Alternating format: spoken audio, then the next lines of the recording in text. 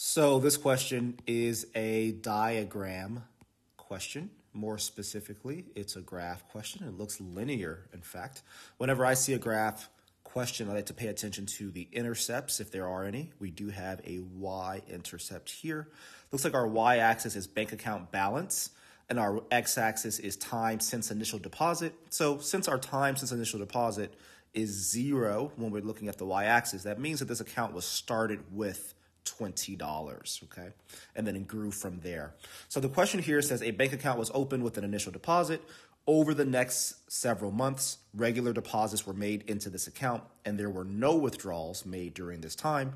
The graph of the function f shown, where y equals f of x, estimates the account balance in dollars in this bank account x months since the initial deposit. To the nearest whole dollar, what is the amount of the initial deposit estimated by the graph? Well, we already figured that out, right? So the answer is 20 because that is the y-intercept. It represents the initial deposit. We know that it's the initial deposit because no time, 0 time has passed since the initial deposit, which means that was the, in fact, initial deposit, $20.